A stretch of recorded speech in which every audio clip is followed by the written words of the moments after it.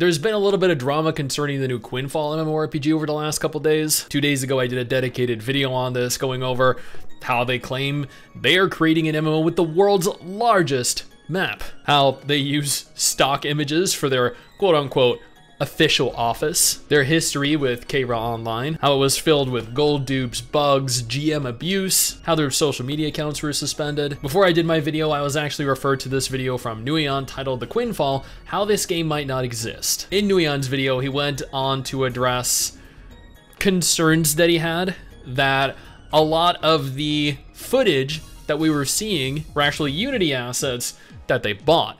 Now, I have wait, hold on. But before we go any further here, what is Asmon watching? Dude, come on, man. What are you?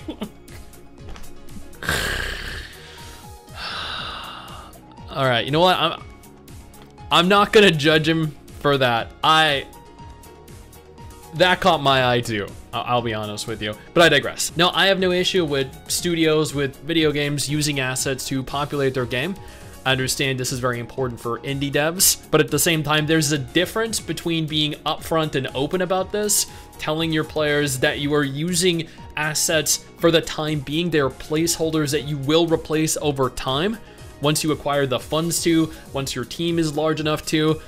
And then when you present a trailer like you developed the entire thing from the ground up. That is incredibly disingenuous, I feel, and I'm glad Nuion went on to address this publicly. But what happened next, I didn't expect. Now, when being called out like this, you can respond in a number of different ways. One, you can release a video. In that video, you can show the progress that you've made. You can show that you have replaced some of the Unity Store assets with your own assets.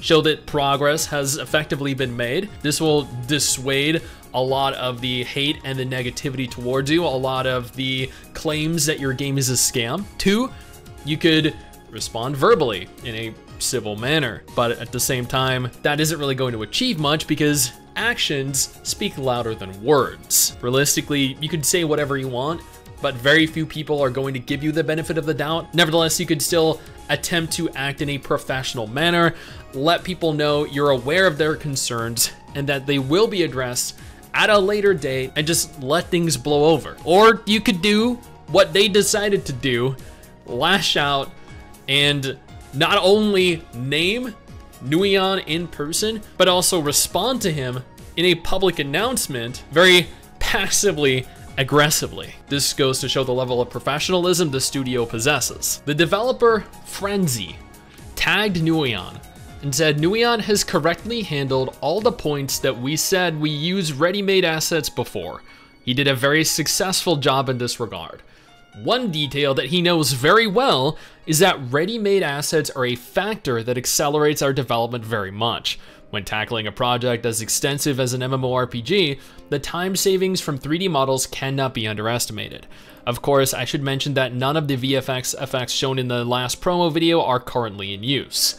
So immediately they go on the defensive here. They're stating nothing that you saw in the last video are effectively in use anymore. And again, instead of showing this in an actual video, they've opted to just tell you that this is the case, and you have to take their word for it.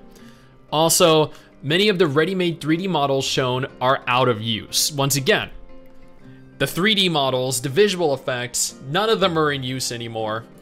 We have completely replaced them with our own developments that we're not showing you at present. We're just telling you we're a thing. Much more important than this is how deep and smooth your in-game mechanics are, okay? The battle system, the professions, the dynamic factors, etc. In addition, on the network side, tens of thousands of players communicating seamlessly on the same server, both client and server optimization. The anti-cheat systems, DDoS security. Now Kara Online, the MMO that they ran previously that I pointed out earlier in this video, was overrun with duplicated items. So evidently the anti-cheat system didn't really work. It wasn't very effective. DDoS security, AI systems and lighting that we had to develop completely due to the inability to make anything baking in a big world, in-game balance, and many more details that I can't think of. None of these are readily available. So the ready-made 3D model is the last point we consider here. Every game developer knows how hard it is to make them work smoothly in such a big world. Just like an instrument. I'm not trying to show you a great work done here. Yeah, we're aware you're not trying to show us anything at all. But it would be funny to try and make it look small, wouldn't it, Nuion?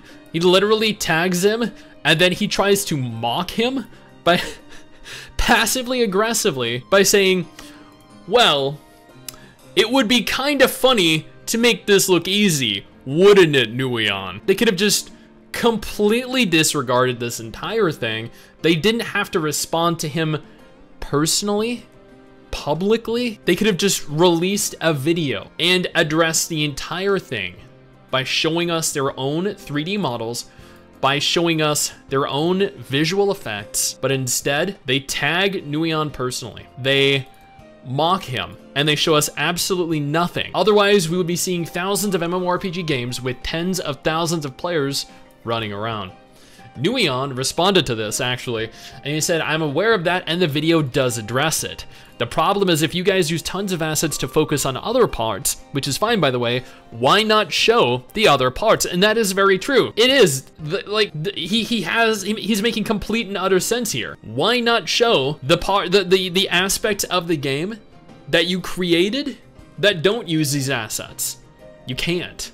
That's because up until this point, they didn't exist. They might still not exist. That original trailer screams, we made this, but instead it's, we bought this. And that's actually what I pointed out. They were alluding to the fact that they built everything from the ground up, when in reality, they didn't. There are also a couple of other things that directly contradict the things that you say compared to what you do, but that will need to wait for the next video. Oh, damn, Nuion's cooking. He's got another video prepared. Oh, this is gonna be good. There are other people that are responding to the developer frenzy. You can't claim the game can handle tens of thousands of players running around until you test it live with tens of thousands of players running around, and that is 100% true. Feed Guru says, as of right now, everything that is good about the game has been words, and everything bad about the game has been video. You say you have your own models, excellent. Show the community. See, this right here, I think, is the issue that they're having. They're not showing the community anything. They're not showing anyone anything. They're all show, no tell. Or all tell, no show. I mean, Frenzy did respond. Friends, I understand your concern and your suspicions.